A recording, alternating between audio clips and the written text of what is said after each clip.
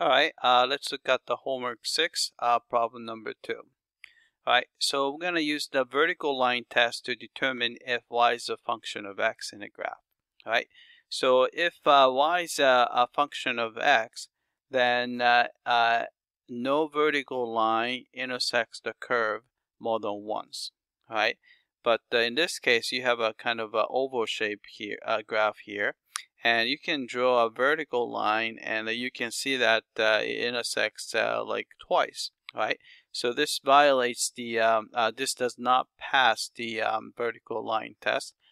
Therefore, y is not a function of x. All right, let's check the answer. All right, we got that. All right, that's it. I hope that this was clear.